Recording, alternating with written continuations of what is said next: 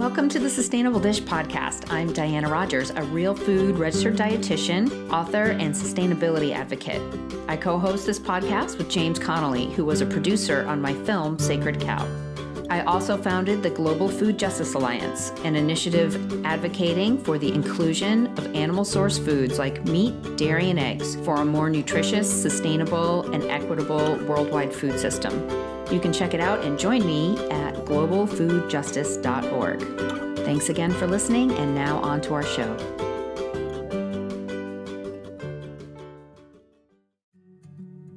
Today's podcast is sponsored by Paleo Valley, makers of one of my favorite supplements, the Organ Complex. It contains all of the benefits of liver, heart, and kidney to those of us who don't really love eating those ancestral foods because of the taste. The nutrients are helpful for brain health, hair, skin and nails, and also for energy. Get 15% off with my link, sustainabledish.com/PV15. That's sustainabledish.com/PV15.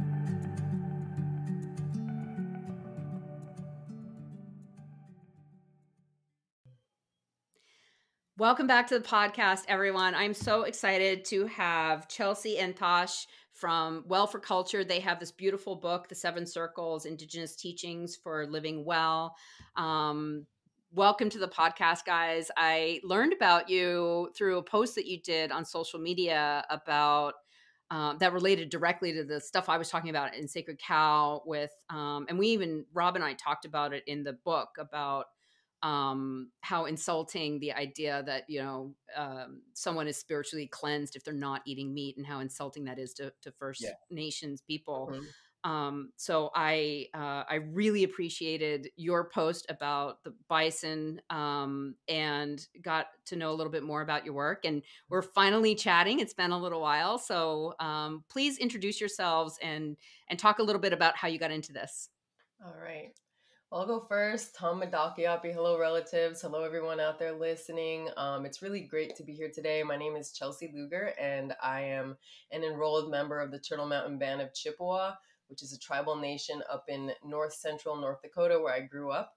I'm also from the Cheyenne River and Standing Rock Sioux tribes, and I'm now coming to you from my home in Tempe, Arizona, which is Otham territory, where I live here with my husband, Thosh, and as you mentioned, we're the co-authors of The 7 Circles, and we are wellness advocates, and most of the work that we do is within Indigenous communities. Yeah, Skook Thosh, friends, family, Anyab Chigik Thosh Collins. I'm from the Anakameda O'odham people, the Salt River people on my paternal side, and my maternal side is Wajaji Haudenosaunee from Oklahoma, and I was born and raised in my father's community in Salt River, right outside of what is now known as Phoenix, Arizona. And like Chelsey said, I live together with her just outside of our reservation with our 2 daughters, Weston and Aloe, and we are in the process of building our home on the reservation in the community. So, so right now we're living in town, but we started our work together. Well for Culture. We started working on this in like 2013 and 2014, and we started traveling the United States and all over First Nations communities in Canada, and doing Indigenous health and wellness educating. So we're look at ourselves as Indigenous community health educators, and a lot of the things that we're talking about, the things that we write about in the book is really based upon our respective teachings that we learned from elders, knowledge keepers, firsthand experience in our communities, and just really taking in oral tradition and what the history says amongst our people about how to live a good way of life. And in the recent years here, we have been keeping our ears to the ground about what's happening in science and medicine, and looking at the various scientific evidence that comes out that coincides with what we know to be true as Indigenous peoples. And so we are advocates of the marrying of both scientific knowledge and information, recent evidence, and Indigenous ways of knowing and being. So we are huge advocates of putting these together, and that's why we enjoy your work, the work of your colleague Rob Wolf, and many others that are associated in your circle. Mm-hmm. And so thank you for having us on the podcast, and we look forward to sharing and talking. Yeah, there's so many parts of your book that I loved, and especially the introduction just really sums up so much of your worldview, which I relate to so much. And right in the beginning, you talk about how your world or the way you approach wellness is not purely anything. Hmm. That you're not anti-science. You're kind of just combining all the best of all of the things. Yeah. And I really love that because there's so many things that you share with sustainability and regenerative ag and where I'm looking at wellness from. Hmm. And another thing that you talked about right on the next page is that you both kind of came to this because of some struggles that you had Yep. Yep. growing up. And I think that Mhm. that's something that a lot of people, us mortal people, when we see gorgeous, fit folks like you who are out there with like beautiful bodies doing these movements that I don't know that I could even do anymore. But you kind of there's a assumption that you've always looked like this, that you've always this is just something that you were sort of gifted, and it's unattainable for us regular people. But you talked about that you had a lot of challenges, and where you're at today is not despite them, it's because of them. Can you Yeah. talk a little bit about that? Yeah. I mean, Thosh and I, we always like to start by saying that the reservations that we come from are beautiful, rich, dynamic, wonderful places, spiritually wealthy places. And a lot of the stereotypes that you see about Native American culture and life in mainstream media are totally absent of that side of our narrative as Indigenous people. So, part of our work is we really like to show how not only we, but many people from our communities defy or live differently from the negative side of those stereotypes. But at the same time, we're not sugarcoating anything. Like, yes, of course, we are facing immense struggles in our communities. And even though Thosh and I we don't actually really share too much about our personal lives or personal struggles, because we don't want to be gratuitously sharing those things, like Mm-hmm. sharing it for likes or for sympathy or something like that. And Right. then also we acknowledge a lot of the struggles that we've been through involve our family members, and it's not our place to share personal information from family and community. So all that is to say, to be honest with you, we're not immune from those struggles, even though we don't highlight that or talk about it all the time. Yeah. We've both been through a lot of things and a lot of struggles, that have been, a part of just the struggles that our communities face post-colonially. But at the same time, it's our spirituality and our culture and the teachings of our people that have allowed us to emerge from many of those struggles, or to face them today with a sense of resilience and a sense of strength. And so it's not despite our culture or despite our struggles, but it's because of our culture that we've been able to, ultimately live a fairly well and balanced lifestyle that we could say we're living today. And we're very, very grateful for that. And we don't take it for granted. And we don't think that we're finished. I could wake up tomorrow and fall completely off of this path, but that's why I have to wake up every day with the conviction I'm going to keep working at this. I like that you asked that question, Diana, too, because a lot of people sort of assume that about us when we are either on social media or maybe we travel to certain communities, and people might make a comment or speak at a tone like, "Well, it's easy for you," or "It must be nice." They said that about us before we had kids, right? And then now that we have really? kids, For sure, before we had kids, yeah. and Now they're like, we trust you a little bit because you got kids. yeah. But like we write in the book, and Chelsey wrote this part in the book where she said we both narrowly escaped addiction, and looking at our history in our communities, and it's generally known, of course, and should be known more by those that don't, that Indigenous communities today are still healing from the persisting impacts of colonialism. And some people, and most people in dominant society, when they hear colonialism, they think hundreds of years ago. It's really a concept that seems to be sort of erased from the dominant society narrative right now, but it's used much within the Indigenous community in this movement to reclaim our identity, reclaim our original life ways, and to be able to create a good life, is the norm once again for future generations. But yes, both of us, have had our struggles, with alcohol, substances, unhealthy relationships, unhealthy circles of people. And like Chelsey said, but simultaneously we were raised in certain traditions, raised in community, and it was those that gave us the tools to overcome when we did get these obstacles. Both of us were, born and raised on a reservation and around it, and then both of us, left to live in major cities. She went to New York City. She went to Dartmouth on the East Coast. She went to Columbia, New York City. I went to San Francisco, Artist to San Francisco. I lived down in Los Angeles, and that's where we really experienced a lot of, the bulk of our challenges, of course, in childhood as well. But it was our teachings. It was the cultural teachings, and somehow we were able to muster up that much strength to get back on walking a good path, as they say in our communities, or walking a red road, and walking in a good way with a good heart and a good mind, and following the teachings that our ancestors have laid out.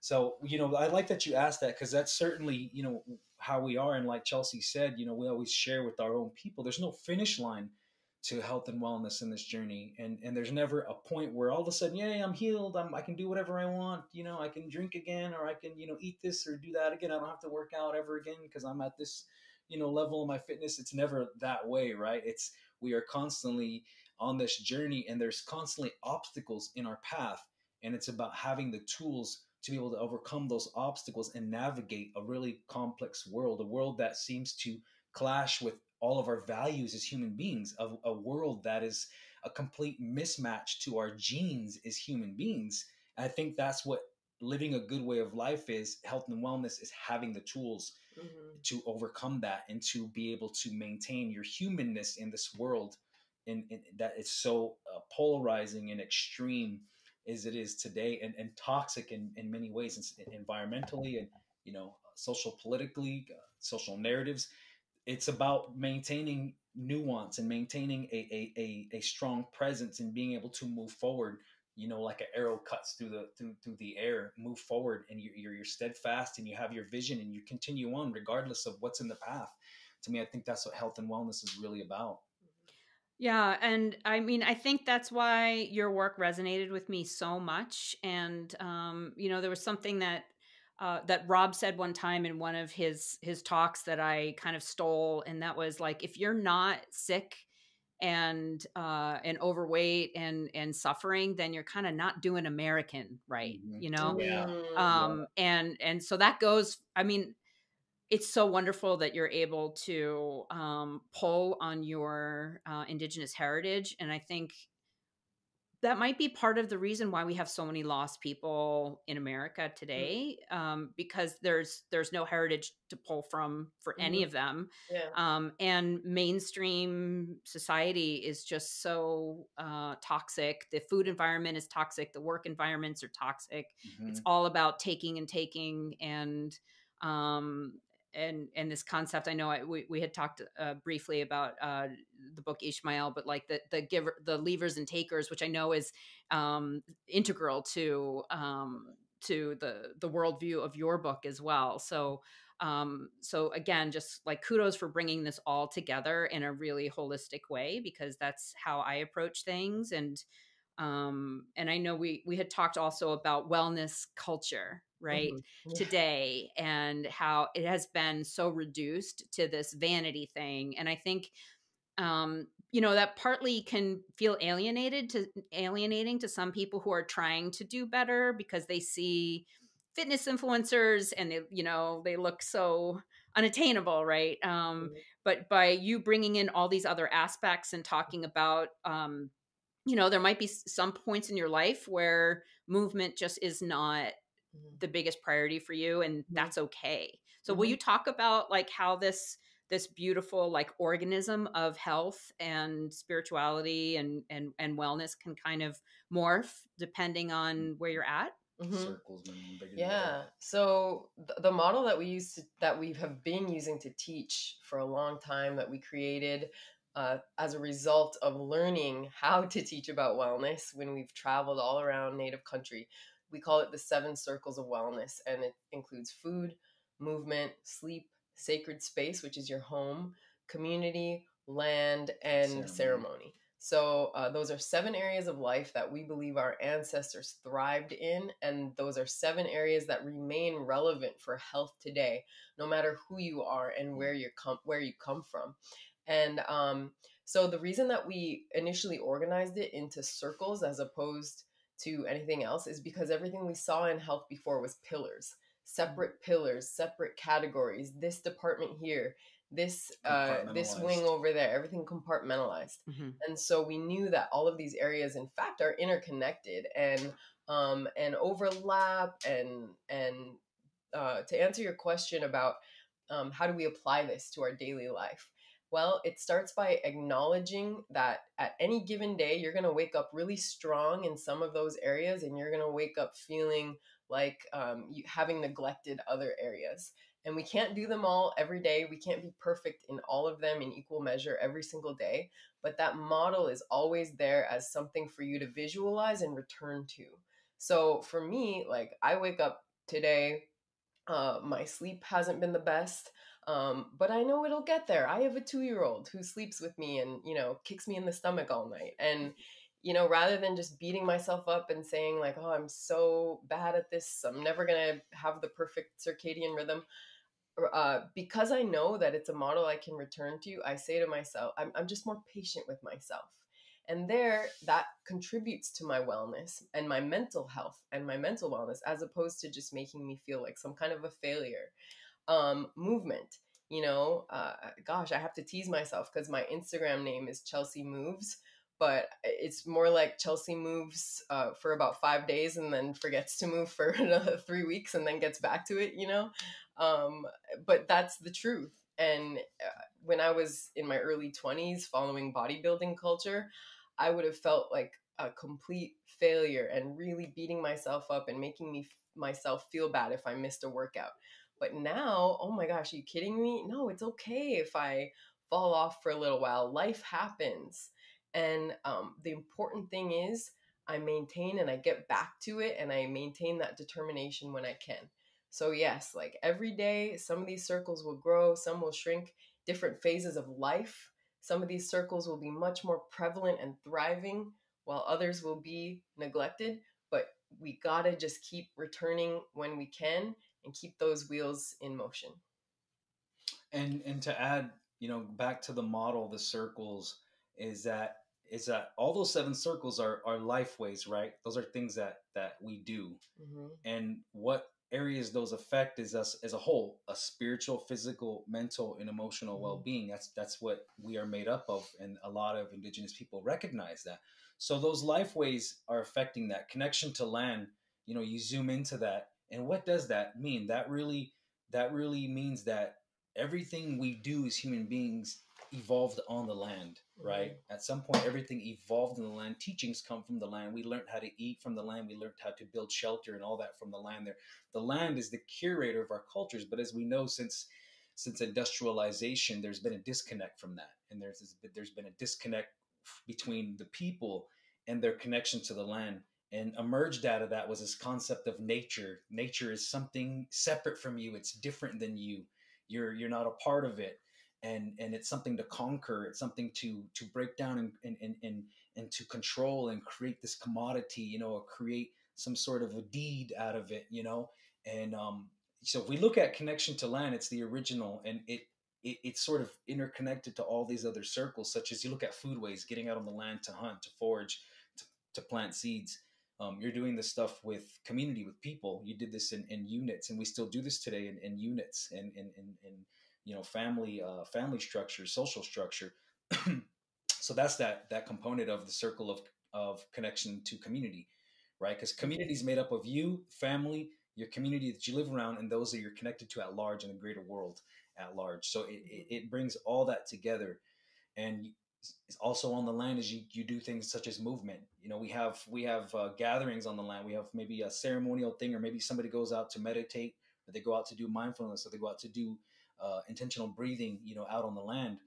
There's so many different, components that of this that are inextricably connected. They're all so sort of interrelated, and that's what we try to communicate in the book and with our model to everybody and outside of our culture. And the reason, we had shared this was because we as Native people are watching, we're partaking in dominant culture, but we're also seeing it, we're watching it from sort of almost this outside perspective. I watch the news, I watch what's happening in social media, and many Indigenous people have commented on this. All of our cultural leaders in history have commented, peeking into dominant culture and try to offer. And some say, we have pity upon them because they don't know, they've lost their way, which is what you alluded to earlier. So the book is really a way in offering. It's our offering is just really to Native people. Like we say in the book, we can't speak for all Indigenous people, or even for our communities, but really just as a family. We tried to share this very basic model, a basic template to returning to your human ways. And that's really what Indigenous culture is. It's just returning to our original human ways, the ways that we have that have allowed us to evolve and thrive and survive, over a million years on the lands that we are all on today. Mm-hmm. So that's why we created it that in that circular format.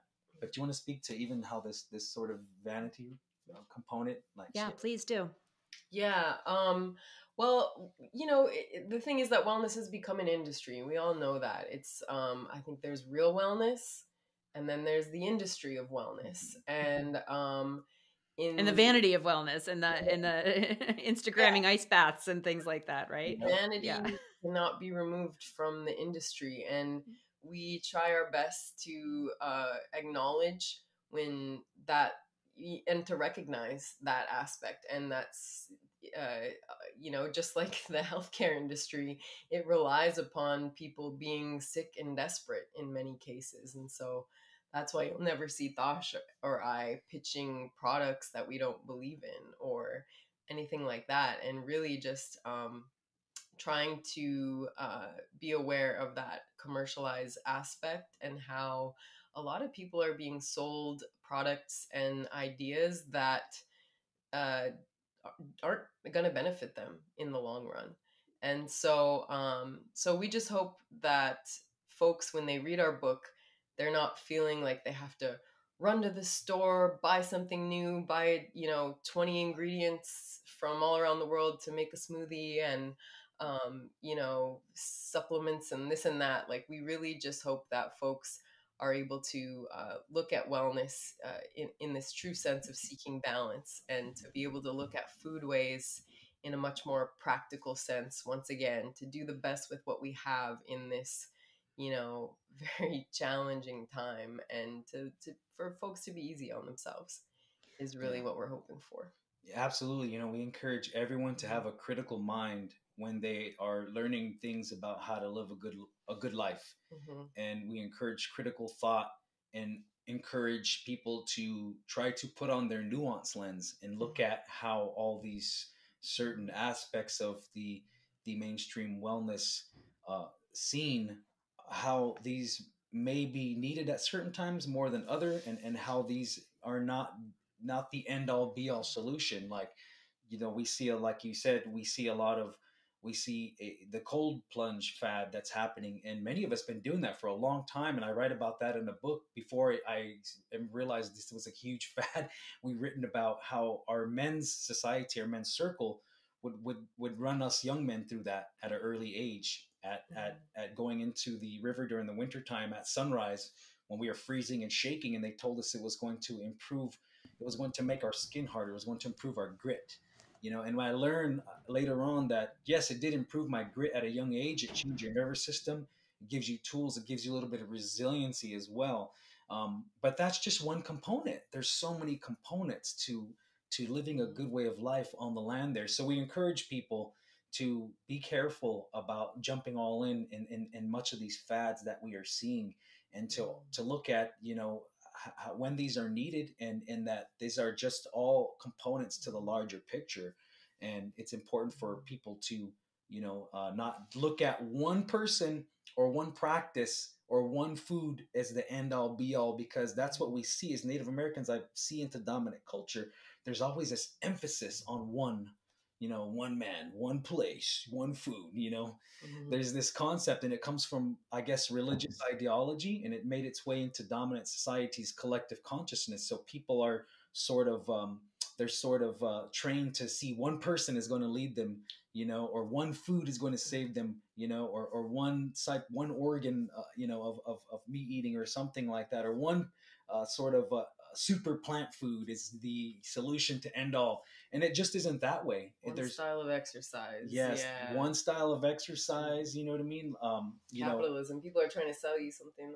Exactly. It's the marrying of a capitalistic mindset and this concept of the one end all be all thing. And we like to just remind people that nothing in our world is dependent upon just one thing. And how you can look at the true roots of it is that if you look at the aspects that allow us to live, it's air. It's the sunlight right here. It's the earth beneath us. It's the microorganisms in the soil. It's the microorganisms and the animals that live on them. It's the animals' role on the land. It's our role. And if you look at us, if you go into us, you'll see that liver, heart, brain, all these things, the nervous system, the enteric nervous system, the endocrine system, all these things work in together. They work together and they're inextricably connected. They're whole.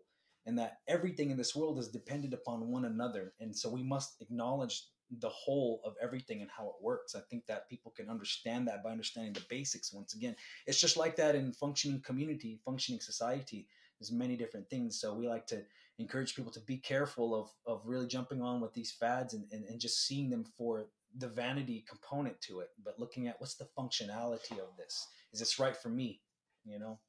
Or for you in a certain time of life, right? Like if you're up all night with a 2-year-old kicking you in the stomach, jumping into a cold plunge first thing in the morning, not what you think might not be what your nervous system needs right now, Yeah. And I think the older I get, the more nuance I see with wellness, and I just dive into these different circles at different times, and it's something that I've been intuitively incorporating in my life. But I'm not right now in my life is not the time for a cold plunge. It's just not. And I feel good about that. And I don't need to be, telling other people that it's going to solve all their problems. And it's so funny because I think, again, when the ancestral health paleo movement first started, it was a very holistic, these are the ideas, and then it got reduced to ultra processed paleo foods that were making people lots of money, and good for them. But it just got reduced to these special goji berries or acai bowls are going to save you, right? And we can I think I mentioned to you earlier before we got on too, with even regenerative agriculture, started as concept that came from a very kind of sacred worldview of wanting to improve the land. And now it's like, how can we trademark this? How can we profit on this idea? And I think that's where the plant-based industry has really, like, how can I capitalize on sustainability? How can I make money on this idea that people are feeling uncomfortable with where the world is at right now? And how can I sell them this promise in a $6 package of vegan, no death meat, right? Yep, absolutely. And again, that's where the critical thought component comes in. We encourage people really need to look at what's being fed to them, whether it be a narrative or a product, and look at, is this sustainable for the long run? Do I need this? Is this congruent with my budget? Is it sustainable for me to continue to order this or subscribe to this over Amazon over the next 15, 20 years? Can I do without this? Am I going to be dependent upon another product? How many products are we already dependent upon as human beings? We're largely dependent upon so many different things. And, is another product, really something that we need, I think. And we try to encourage that. I think another reason that Thosh and I are both so confident in how we teach about wellness and how we view wellness is sort of in this more broad sense that is mindful of these trends and the packaging of different ideologies, the greenwashing, so on and so forth, is because not only have we researched ancestral science, as indigenous science, as well as Western science. Not researched is the wrong word. We're not researchers. We're not in the lab doing the science, but I we've get what you looked mean. into all of these things and read the studies and so on and so forth. But also we've experimented when we were not so much anymore, but when we were both first getting into the wellness world in our early mid-20s and trying, I think I did experiment with plant-based and completely gluten-free and completely dairy-free, and kind of did these little trial periods with trying to understand a lot of these different fads and seeing how it made my body feel and seeing whether or not it was actually sustainable for me in my lifestyle, particularly when I was living up in North Dakota. And 9.5 times out of 10 wasn't working for me, and what a relief, because ultimately I've come to a place where wellness has gotten a lot easier for me and a lot more manageable to maintain, because I don't have to be so extreme about it the way that so many people are pitching.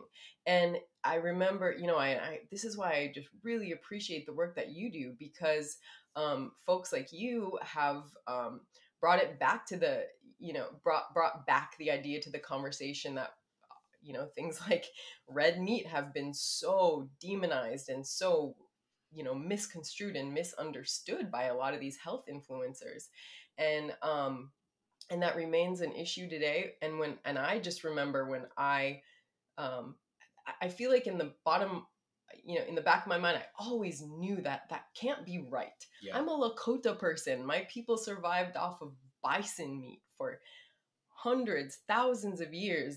There's no way it can be so bad. I also grew up on a cattle ranch, and I saw a lot of healthy people eating red meat all the time. You should see my uncle. He's a pushing 80 something. He's in his late 70s, and he's like one of the most in shape 70 something year olds I've ever seen. And this guy eats steak every single day of his life. So yeah, it was such a relief to me to see people like you, sort of bringing this knowledge back that no, meat is not the enemy. And when we look at it as the enemy, this is why. And when I learned that, it became so much easier for me to teach and share about wellness in my communities once again. Yeah. And this is why this is a social justice issue. When we demonize meat, we're completely neglecting a huge portion of the indigenous population who cannot fathom a life without it. Because it's true that when buffalo hunting went away, cattle replaced that as a nutritional source, as a source of nutrition that people are comfortable with in my communities. I cannot go to North Dakota to a reservation and tell people to eat plant-based. I will get laughed off. And if I do tell them that, then it's going to be really hard for me to point them toward, these different beans and legumes and all this stuff to find in the grocery store. It's just not happening. So this is a social justice issue for me, and it's a cultural issue, and it's really an injustice to demonize meat in the way that people have. Chelsey speaks often to the proponents, the opponents of meat eating, and how they advocate for the rights of animals, which of course we have reverence for all living beings, but there's nuance there, which I'll talk about a little bit later on. So she speaks to that, but their lack of their lack of compassion for the loss of indigenous people on these plains, these lands that we now call America, who have been removed, to do things such as create not just, of course, industrial ag, but plant foods and such. So share about that. I like how you get into that. Oh, well, yeah, I just think, whenever I hear sort of an extreme vegan or plant-based argument about the way that, ranching and meat production is harming the environment, I never hear them talk about colonialism. I never hear them talk about the history of, the destruction of the grasslands, which were, some of the most biodiverse territory in around the world. And I never hear them talk about any sort of initiatives to reclaim some of those wild grasslands, to reclaim bison herds that experienced a literal genocide. And Which affected you the health of know, the people. bottom line is, if you, the only way that that's ever going to happen is if people are interested in eating and those eating that meat again and maintaining those herds. And it's, you know, to me, that brings animals back to life. It brings habitat back to life. I would love to hear more sort of vegan and plant-based arguments that acknowledge that history. Right, because they're largely absent from the social justice component of Indigenous people whose lives have been directly affected, as as well. So we kind of see that, and that's also one of our criticisms of the plant-based narrative, that attempts to, I guess, infiltrate too with a native country. And then there are some native people who have been who the plant-based narrative has infiltrated their mind, because many different indigenous peoples, we in pre-colonial times we farmed, most notably corn, bean, and squash, all the way from what is now known as Central America all the way to the northeastern part of Canada. Indigenous people have farmed, and corn in English terms across the board is sort of regarded as the mother because it united all these people, and corn was prepared in many different ways. And of course, we're talking about heirloom corn, thousands of varieties, not the standard sweet corn that you see throughout the Midwestern portion of America, which is not even really used for eating, most of it, chemicals and such, but so oftentimes people will get caught up in the narrative, and they're over embellish in this idea that their people ate mostly plant and didn't eat meat. And there's some that will go as far as saying that eating meat was frowned upon in certain nations, which and to me, again, it's a really over embellishment, and they're also being misled. Our people are also susceptible to being misled by these mainstream narratives. But if you look all across Native country, and I've been traveling various reservations for 20 years now, over 20 years since I was a youth, and with a youth group that traveled all over the United States to various gatherings in different communities to connect with other communities. And never have I heard an elder or knowledge keeper say that their people didn't eat meat. Never have I met a very powerful spiritual person, a healer who I've seen work with my own eyes, say they don't eat meat so that way they can be spiritually enlightened. That's just not a narrative that exists in Native country. And what you spoke to it, in the beginning, saying that those narratives are sort of a slap in the face to Indigenous people, to say, how could we survive the millions of thousands of years on this land here? How could we survive and be free of things such as cancer, colon cancer, to be free of type 2 diabetes, all metabolic health disorders, neurodegenerative disorders? How could we exist and be free of all those, but eat meat in the way that we did, to eat fat from salmon and walleye and bison, caribou and such? How could we eat that much fat and meat and be in good health? And so we look at various regions of the country, and I always share with Native people, instead of jumping on with the fad diets, look at the modalities in which your people had acquired their food. In most places, they acquired by hunting, fishing is one. Another region, we grew food. We planted seeds pre-colonial times, and we foraged seasonally, and we traded, and we always cooked. And no matter what they were eating, they gave thanks. They always had gratitude at the forefront of the mind. They gave thanks. And we encourage people to bring those into your daily habits again, bring those into your daily ways of acquiring food, in addition to the grocery store, being a conscious consumer, staying on the perimeter. And these are such critical things. So I tell people a better method is, instead of jumping on with the fad diet, look at how did your ancestors acquire the food? How do you mimic that in a contemporary setting? How do you incorporate fasting in between meals, just like our people did? And they did that not because of autophagy or whatever. They did that because it was their survival had depended upon it, because they had to ration food. And so I tell people today, obviously we're in the age of plenty. We're living in a time where you have an abundance of food, of high calorie but low nutrients, and we're consuming all day long, and the blood sugar is up and down.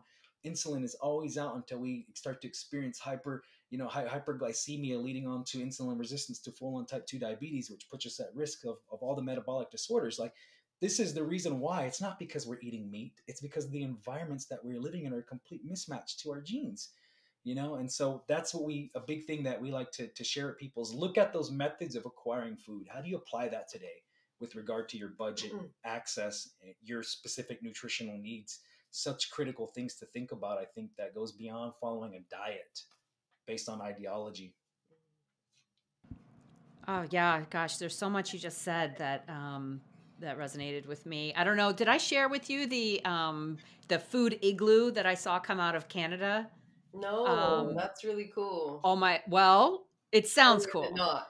If there could ever be an image that would fully represent like colonial imperialism, Oh, I cultural see. Okay. imperialism on foodways, it would be this. So it was Oh these Canadian man. dietitians came up with for the Inuit Yeah. a food igloo, Oh putting no. all of their traditional food that they would hunt at the top in red. So all the goose and all the Caribou. other foods that Okay. they would hunt, Yeah. and then at the No. bottom was orange juice, cereal. You've got to be kidding me. Yeah, like the Mediterranean diet type foods. It's unbelievable. I'll make sure it gets in the show notes, and Yeah. I'll email you guys a copy of this. We put it in Sacred Cow because it's just abominable. Yeah. My reaction at first was positive because in I certain know. places I've seen indigenous kind of food sovereignty advocates creating these, using that model of like, some sort of an indigenous symbol and then actually making a good, iteration of the food pyramid. But yeah, I've also seen that. So it's too bad that they did that. And man, the Inuit of all people, man, Yeah. their diet and the way that they've managed to maintain their hunting traditions and their is incredible, and a model to be learned from, looking at their traditional foodways and the lifestyle associated with it, and just a resilient people and brilliant foodways. But yeah, it's really unfortunate. Yeah, and genetically, sugar absorption or sugar breakdown for a lot of them is a real challenge, and Mm-hmm. so to give them a high carbohydrate recommendation, just assuming that Mediterranean diet works for everybody Oh Yeah. man. and on the flip side, I've also seen some in the agriculture community, promoting this like African heritage type diet, which is very low in meat and high in beans, and I also kind of question that as a dietitian and someone who has studied very traditional cultures, because there's a reason why meat was restricted. It's not that necessarily works best for an African Person. human. It's that meat was restricted to slaves, and so they had to do what they could do with the scraps and things like that, and that's why you see the South so high in foods that could travel well, like fried chicken, but also just like the food scraps instead of like the cuts that were sort of saved for Right. the landowners and things like that. Yeah. When I hear those two, it's hard to believe, because for me as a hunter, like anytime I peek into even just a documentary on about like those tribes and nations in Africa and the way they hunt, and it's to me it's humbling to watch what they're able to do, with the technology that they have, and they keep it that way, the way they hunt, in groups, with spears and such, and looking at these people they revered hunting still to this day. Yeah, it's really interesting, and I think we definitely observe and we feel a solidarity with people all over the world who have experienced colonialism and who are trying to maintain and reclaim foodways and to understand what that is, in our own individual circumstances. It really is hard. It really is challenging. And I guess that's just what's so upsetting about a lot of these fad diets is it just doesn't make it any easier for any of us, no matter who we are and where we come from. But yeah. Yeah. So Well, let's just touch a little bit on some of these other circles before we go, because we Yeah. covered a lot of territory that I was hoping to, which I'm Good. really glad about. Yeah. But one that I haven't really been very successful with. So you've got food, sleep, movement, ceremony, sacred space, land, and community. And the ceremony piece. Can you talk a little bit more about that? Because that's I know for myself, that's an area that I could grow in. So I'll start by saying this was the hardest chapter in the book for us to write, knowing that there are a huge community of New Agers and sort of creepy cultural appropriators out there who are literally trying to, steal like sacred indigenous ceremonies and to, profit off of them and sell them and package them and all that kind of stuff. And we just want to we always have to start by saying we are not advocating for that kind of stuff, for tech bros traveling to the Amazon to do ayahuasca in a completely out of context, scenario. Like, we don't advocate for any of that stuff at all. However, we maintain throughout this, and we discuss this with our publisher, our primary audience here is Indigenous people. And then we also acknowledge, that we want to be able to translate these teachings for a non-native audience as well. So we almost thought about calling it something else, not calling it ceremony, because that is kind of a cultural word. But then we thought, no, because then we would be removing our we would be deprioritizing Indigenous people if we did that. So we maintain that it's, we call it ceremony, but within that circle of ceremony, that's going to look different for people from, and there's a way to connect to it in an appropriate way, no matter who you are and where you come from. For Indigenous people like us, that might be sweat lodge or different ceremonies and modes of prayer that we have. For non-native folks, you could be a religious person, and perhaps your modality of prayer and peacefulness and meditation is a part of that ceremony circle. You could be a completely non-spiritual or non-religious person, and there are practices such as taking time in your day for silence. We are overwhelmed in today's world with audible and visual noise, mostly coming from our phones. But the over prevalence of technology in the workplace and every single thing that we do, we're really addicted to our screens. So part of the ceremony circle is consciously taking time to remove ourselves from that noise. The 24-hour news cycle is another thing that really negatively impacts our mental health and even makes us more sedentary. And so within that ceremony circle, consciously taking time to remove ourselves from that toxic wheel of news that we're constantly absorbed in. The other thing with ceremony is, any type of contemplative practice. So you don't have to make, a big scene out of it, or, make it, you don't have to make it all performative and fancy, but literally just lean back in your chair and close your eyes and just be silent for a little while. Speak to ritual. Ritual. Yes. Ritual for anybody. Sort of shifting things from just like a mundane task that you do every single day to just inserting a little bit of intention in that. So whether it's like, for me, my skincare routine, it could be a time that I just, slather some stuff on sunscreen and out the door because I have to, or I can like sit there for a minute, in my head, say something nice to myself in the mirror, and just take some time to take some deep breaths, put on my skincare and try to make that a moment where I'm feeling better about myself, or make that a moment where I say some positive words of affirmation. Nighttime routines with the kids, Friday evening, getting home from work and, lighting a candle and reading a book and saying, this is what I do on Friday evenings. That can be a really powerful ritual for people. So any type of ritual, any type of contemplative practice, and finding time for silence, all of that fits within that circle of ceremony. And it's something that we really, really need in today's world.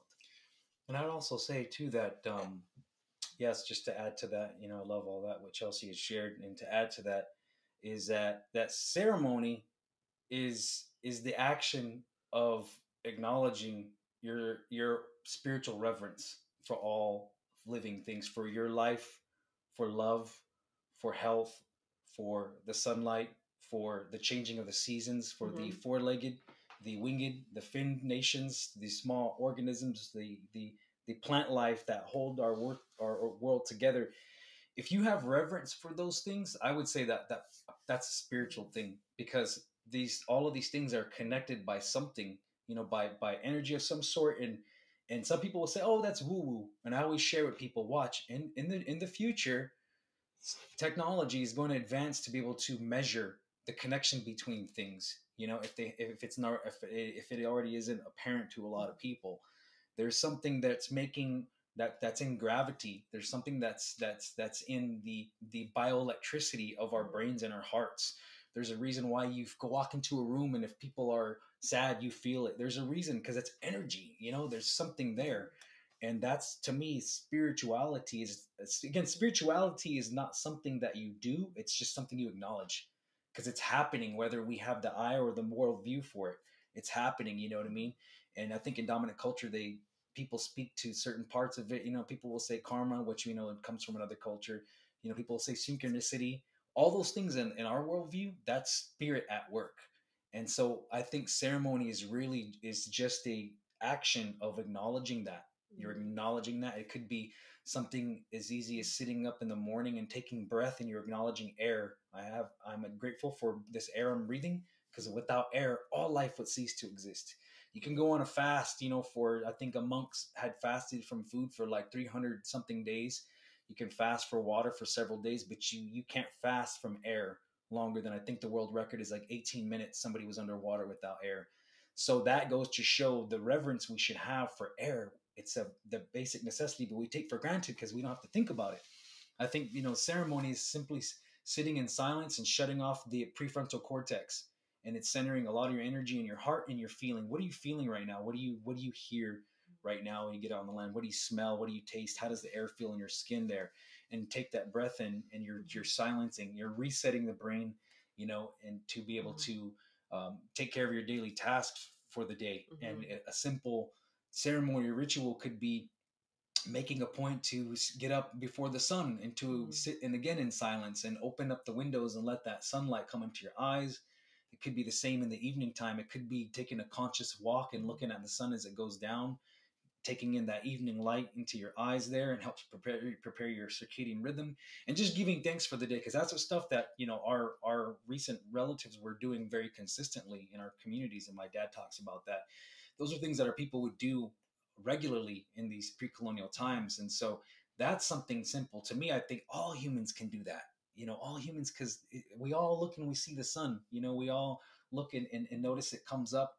And if we take a moment to acknowledge those things and silence the mind there, and abstain from any devices or technology, or abstain from sharing it on social media, and sit there and acknowledge those things and give thanks for what health you have right now, not thinking about our deficits. I think that ceremony is something we do individually. Ceremony is something that we do with family, and we do collectively with other people of the same heart, same mind. It's something you do inside your office. It's something you do in your home or outside somewhere on the land. So that's what ceremony is. And ceremony, the result of ceremony should be expanding your worldview and understanding that your place in this beautiful interconnected web of life, you are not at the center of it. You're a part of it. You're a part of this, and we walk in the world in a certain way. Ceremony should help foster that in the mind. Ceremony should release a little bit of stress, anxiety. There should be a dopamine release. So there's a physiological component to what ceremony does, and it's been studied. The science shows it. So again, we're not talking about woo-woo. Indigenous life ways and ceremony were very practical. There's no like mysticism about it. Like, I think that people need to demystify this concept of having ceremony. It's quite simple. And again, you could be an atheist and still do these things. You know, so to me, I think that's what ceremony is. And I encourage people to find what modes work for them to help, again, to relieve their stress, and to, once your stress is relieved, then our purpose, we are realized again. If the person hasn't already realized it, their purpose for living and how they're going to do it might become more apparent. Or if you get off track in this crazy world, you might be able to realign, like, oh, my goal once again is this. My goal is to communicate this message, and ceremony helps me to keep focus. Meditation or mindfulness, or various forms of it, they help me to focus my vision and get back on the path and stay focused and not spread myself thin. That's what ceremony should end result should be, those things. Yeah. And I just want to share an example. Like, again, we're so like, we just don't, this performative spirituality that we see on social media, like, really gives me a pit in my stomach. Like, it's saging and grounding. Yeah, it's a bit much, and I think it actually doesn't help us as Indigenous people to make people have more respect for our culture and our life ways, because you've got these, new agers out there just like kind of making it all look silly. But here's a nightly movement, what we call, when the circles are interconnected, which they often are. So here's an interconnection of movement, ceremony, and sleep that we've been doing in our family lately, which is we go outside right around the time the sun is starting to set, and that's when we do our nightly walk with our kids. Throw them on the strollers or let them walk or ride their bike, whatever they want to do. And we just walk around the blocks a few times here in our suburban neighborhood, and we make sure that, our eyes are outside when the sun is setting, because we know about the scientific and the healing properties of being outside and observing the sunset. And we don't, make it this big performance. We just do it. Simple. And our kids enjoy it. We all get better sleep. We all get kind of in this state of being in a little bit better mood after this long, hectic day. And it was interesting. The other night, we must have said this out loud at some point a long time ago. I don't really remember, but our 5-year-old, she goes, "Hey, Mom," because we said, "Hey, Aloe, what color is the sun?" "Oh, it's pink," and she goes, "Hey, Mom, the sun gives us medicine." I said, "Yep, you're right."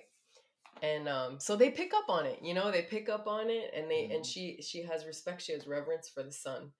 And that's just one example of a very simple ceremony that anybody can do. And when we do these little walks, I encourage other people too, of course, abstain from your devices, and encourage the children to, what do you see? What colors do you see? That's why she asked, what colors is your sun? Because the sun in Arizona this time of year is like, in the summertime, there's like lots of colors. So it looks pink to her, whatever, purple, because all the clouds and such. So the girls, our daughters, are real alert to what's happening. They're hyper aware of like how many birds are going on, or if there's a dog near here, or there's like a certain rock looks a certain thing. And that's because we intentionally train them to be like that. And so that's real critical for overall brain development, helps shape the worldview for children and for people too, to kind of reset us and sort of re-ground us. Some people think re-grounding is just standing in the barefoot grass or something, and I could do that too, but it's beyond just what your nervous system feels. It's what your nervous system senses, and it's what your mind is acknowledging what's happening around you. And so that's one of the things that we like to do as well. And then when we get inside, we start to try to dim the lights, because we don't want these like fluorescent lights blaring on us, and we're trying to get the girls prepared for bed. Sometimes they'll watch a little something on their Kindle, but we try to minimize all that. And then when we lay down with like, say for my 5-year-old, I'm the one that puts her to bed. She either wants a back scratch or she wants a cuddle, and she wants me to talk to her. So, and what she means by, talk to me, Dad, is because we do a giving of thanks. So we say we give thanks for the food we've eaten today, the plants and animals that give their lives. We give thanks for so-and-so. We give thanks for our fire. We give thanks for air, shudug, water. We give thanks for the Jivat Kacham, our Mother Earth. We talk about all these things, and she always falls asleep in it and during it, because it's comforting. So to us, that's also a form of ceremony, and that's consistency. And that's where, like Chelsey said, to bring it back, what she said, that's how your circles of connection to land, family, and ceremony, movement are all, kind of blending, and they're all intersecting. Right. They're intersecting, they're happening at once. And movement is, we're taking more steps. We're increasing our total daily energy expenditure. You know what I mean? Especially after a, meal that might be higher in carbohydrates, we're allowing some glucose uptake by the movement. So, improving insulin sensitivity, going to bed with the lower, glucose level to wake up with a healthy baseline. There's all these components that are going on. And I encourage everyone to think about that, not just zoom in and get caught up in one aspect. Sure, we need specialists, we need experts in these areas, but how do we get these experts together at the same table to formulate how we go forward as human beings, for the best overall health? Oh, that was just so lovely. Thank you so much for sharing that. That was really, I needed to hear that because I was feeling like, I don't know but I do things like that. Yeah. Rituals that are repeated and that are sort of just, a little bit of intention, and that really makes an impact with our health overall. And it is something that's often neglected. But that, I think everybody in their mind, they can think of a ceremony that they could, or a ritual that they could pretty easily connect with and maintain. And you're already doing elements of it. And the more you understand it as the way we're sharing it, the more it becomes a thing in your mind. And then you put more emphasis on it. It becomes a thing. And you're more emphasis. That's why we wrote in the book, learn, engage, optimize. So you're learning about it, you're engaging with it, and over time you learn to optimize it. And that's when you start to experience the benefit. Well, thank you so much for sharing with me an hour of your time with my listeners, and for writing this amazing, approachable, warm book that I think everybody needs to pick up, especially if they're feeling just kind of irritated with the latest new thing out there, because this is like just a huge backwards step into real life and what it's all about. So just thank you so much for putting this out there into the world. Do you guys ever do workshops? Can people see you in real life? And also, how can they find you on social media? Yeah. So you can find us at Well4Culture, all spelled out, which is we're most active on Instagram, I would say, of all the social media platforms. Thosh is at thosh.collins. I'm at chelsey.moves, Chelsey with a Y. And then for workshops and trainings, we're associated with a nonprofit organization called the Native Wellness Institute. So Native Wellness, you can Google them and you can reach out to us that way, or just, reach out to us at info@wellforculture.com. But yes, we do workshops, trainings, speaking engagements, all kinds of stuff. And we love to connect with people in person. So, and I'm really happy to connect with you as well. And to hear that our book has been a good healing tool for you and easy to connect with. That makes me really happy. So thanks for reading it, and thanks for having us here. We really appreciate it. Yeah, thanks for having us, Diana. And we're honored to be, on your podcast, and to be, brought into your community of people, and to share all the similarities that we have. And, we're a part of that. We welcome others to, be a part of the Native community as well, and find out how you support and learn as well. So thanks for your awesome work. Like Chelsey said, it's just great to have yours, and people like yours and Rob's and many more's work to reference about, the importance of understanding the truth, the truth and the nuances in food, particularly meat eating, and the means of producing it. So thanks for your awesome work too. We're just look forward to continuing to see what more you're bringing to the world. Yes. Oh, thank you. All right. Have a wonderful afternoon. Thank you. All right. Take care. Thanks so much for listening today and for following my work. If you believe in making sure people all over the world should have access to nutritious food, please join my mission through my nonprofit, the Global Food Justice Alliance. Visit sustainabledish.com/join and become a sustaining member today. All sustaining members get early access to ad-free podcasts plus free downloads, and you'll be helping get healthy protein like meat, fish, and eggs to food insecure kids. That's sustainabledish.com/join. And thank you.